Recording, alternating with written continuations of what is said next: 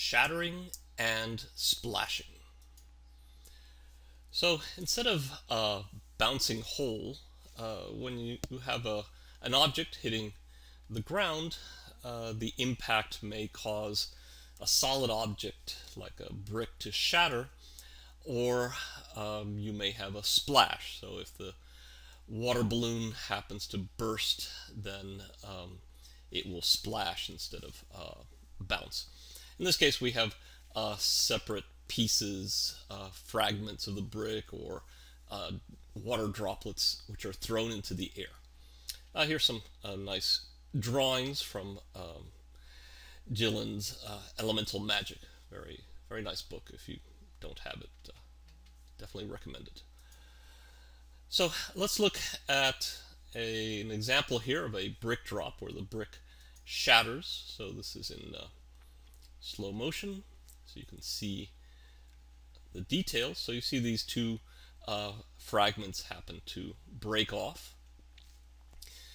Now, in this example, it reminds us that regardless of the size of a fragment or the speed of the fragment, each fragment will be a certain time in the air that depends only on how high that fragment goes. So in that example we just saw, there were two pieces that broke off simultaneously.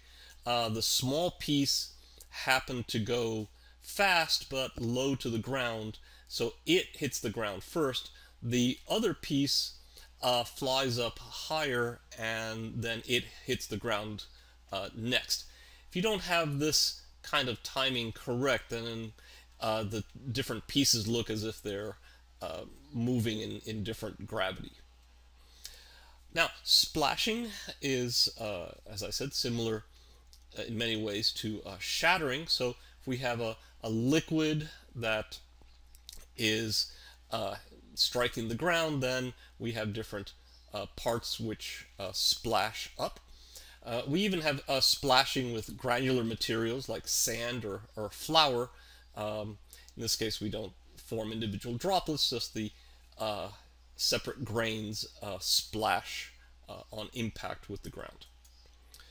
So in a sack drop, of course, if the sack bursts, then we see this kind of splashing. But even when it doesn't burst, just the grains moving and splashing inside the sack give us a noticeable pop-up of the sack on impact.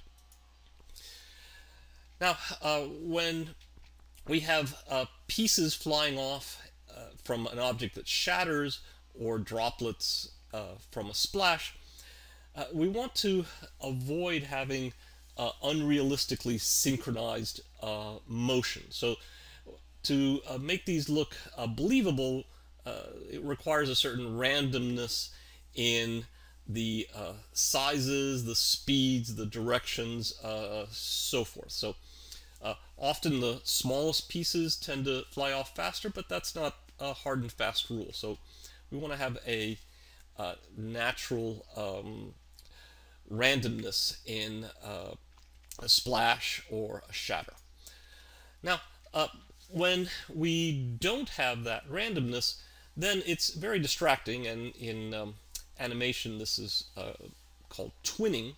So one of the reasons that patterns are distracting for us is that we have our brain has very good pattern recognition, and so even when something is fairly camouflaged, we are still our brains are wired to detect patterns, and that tends to be distracting in animation.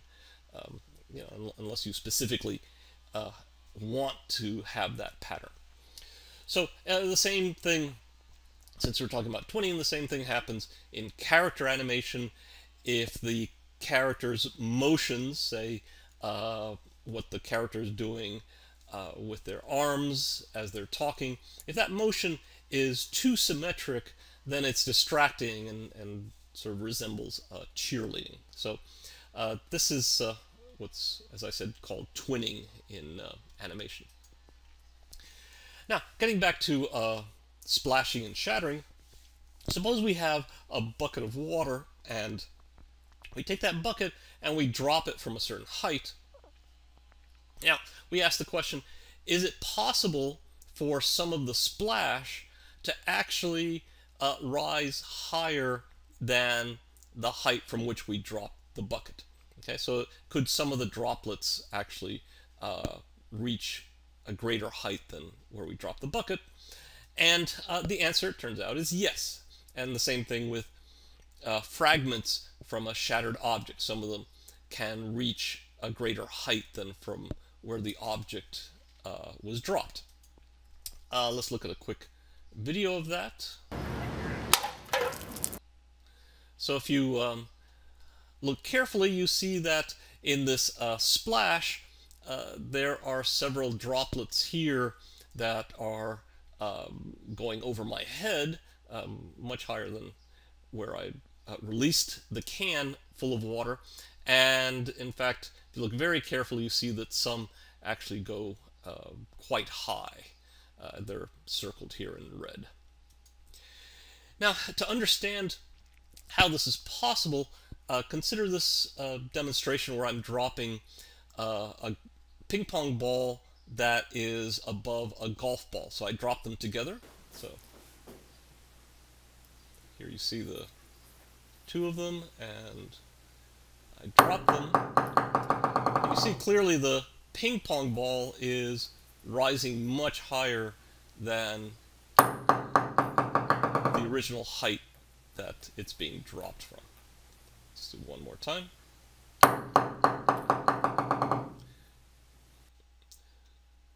So what's going on here is the two of them fall together, and the golf ball happens to hit first because it's on the bottom, and it strikes the ground. It's now rising upward.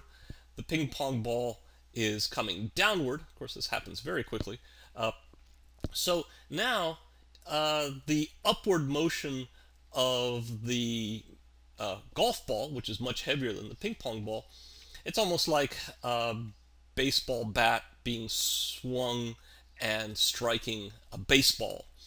So in this case, the speed of the ping pong ball is much higher than it would be if the ping pong ball simply hit the ground by itself. And if these are all perfectly elastic, then the speed of the ping pong ball could actually be magnified 3 times larger, which leads to the height. Again, if everything was perfectly elastic, the height could be up to 9 times higher.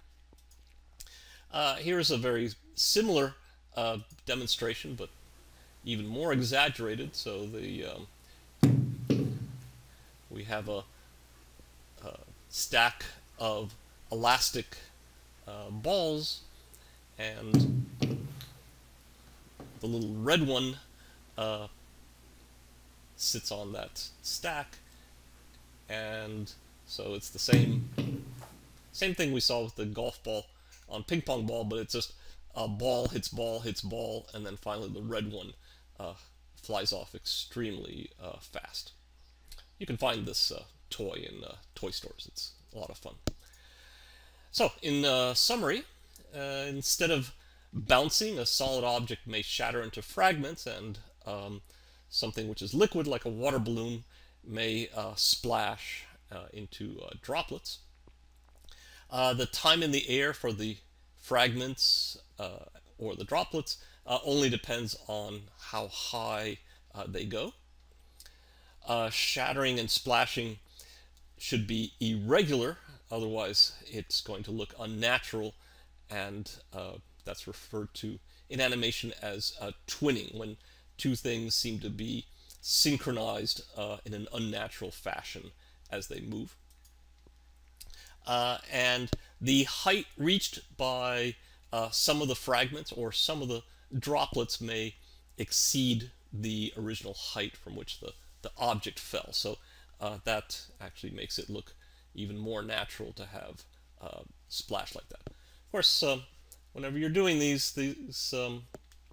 types of animations, shoot as much reference as you can, and because sometimes things are surprising in nature.